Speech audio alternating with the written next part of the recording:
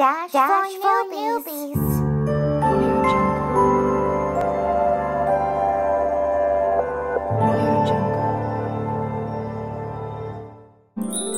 Hi, and welcome to Dash for Newbies. I'm your host, Stella Bell. Today we're going to talk about how to add Dash to your Bitcoin Trezor. But before we get started with that, I would like to give you an update about the happenings in the Women of Dash Slack channel. The Women of Dash Slack channel is up to 43 members. So user Diddy72 decided it was about time that we create a Women of Dash introduction video. And all of us will be on that video saying hello, introducing ourselves, and she's going to edit all those clips together. So that'll be cool. Watch out for that.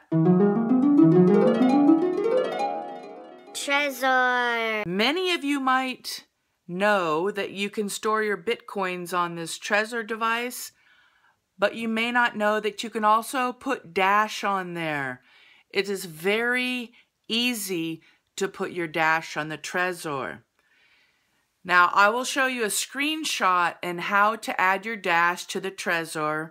It's very easy. You don't need any additional software or anything. The Trezor handles Dash exactly the same way as it handles Bitcoin.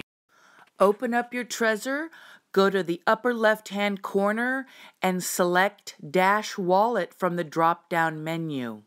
The reason that you want to start using a hardware wallet like the Trezor is because it is much safer and more secure than keeping your digital coins on a website or even on your computer.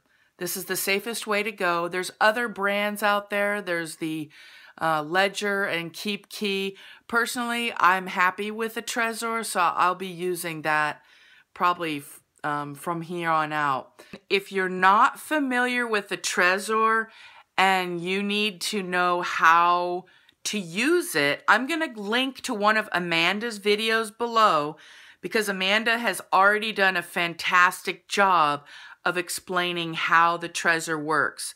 So in order not to reinvent the wheel, I'll link to Amanda's video that shows you how to use the Trezor. Please join us in the Dash Nation Slack. The invite code is below. I will see you next time. Get your dash on.